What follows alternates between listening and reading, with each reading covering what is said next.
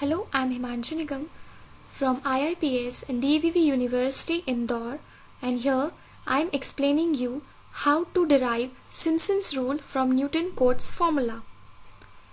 Here we know that Newton Cote's formula says that integration a to b f of x dx is equals to nh summation I equals to 0 to n yi cin. This is our equation A, where cin is equals to 1 by n integration 0 to n li of u du. Again, this is also a formula where cin is equals to cn minus I n. Now here we derive our Simpson's 1/3 rule from Newton Cote's formula. For this we have to put n equals to 2 in equation A, which is our this equation, and now the interval becomes a to a plus 2h.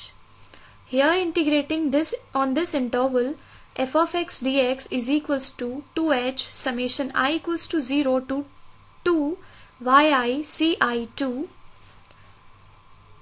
On expanding this summation, we get 2h into y0 c02 plus y1 c12 plus y2 c22. This is our equation number 1. Now c02 is equals to 1 by 2, integrating 0 to 2 L0 of u du. This can be calculated by using the previous formula, which is this. We can get the value of c02 by expanding the function L0 of u with u minus 1 into u minus 2 divided by 0 minus 1 into 0 minus 2. These are the values when we put this into the function L0u, and integrating this with respect to u, we get the value of c02, which is equals to 1 by 6. Now here we have to calculate for c22, which again on using this formula, cin is equals to cn minus in. Here I is equals to 2, so n is also 2. The 2 minus 2, which is 0, so the value of c02 and c22 comes to be equal, which is also 1 by 6. Here for c12, we can write 1 by 2 integrating 1 to 2 L0 of u du. Again, on putting the value of this function here, we can calculate the value of c12 as 4 by 6. By using equation 1, which says that fx dx, integration of fx dx equals to 2h summation I equals to 0 to 2 yi ci2. On using this here and putting the values of c02, c12 and c22, that is 1 by 6, 4 by 6 and 1 by 6, here we can get this final equation, which is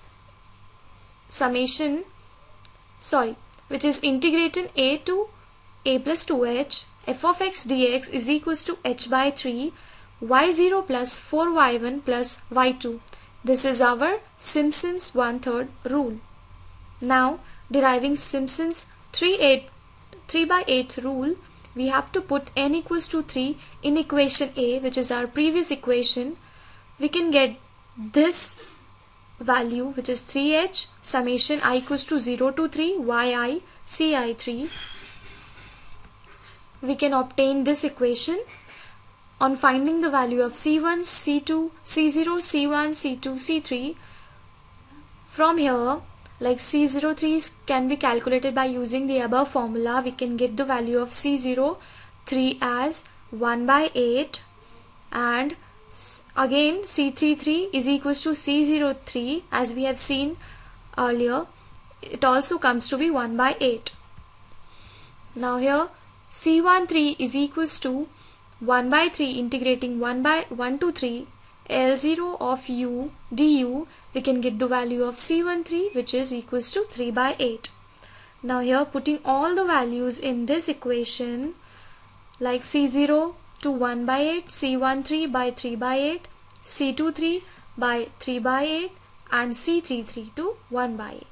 We can get finally this equation which says 3h by 8 into y0 plus 3y1 plus 3y2 plus y3. This is our Simpson's 3 by 8 rule.